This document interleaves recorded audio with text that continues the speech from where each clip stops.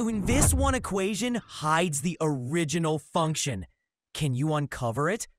The function g passes through the point natural log of 3 and 15.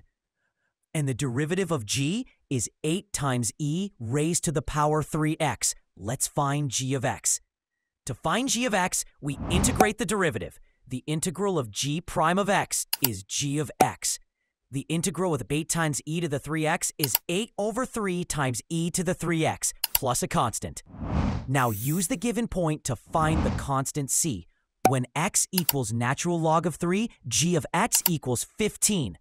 Now, using the natural logarithm property, 8 over 3 times 3 to the power of 3 plus c, so we get 15 equals 72 plus c. That means c equals negative 57. Hence, g of x equals 8 over 3 times e to the 3x minus 57. Hit the like button and follow for more IB math questions.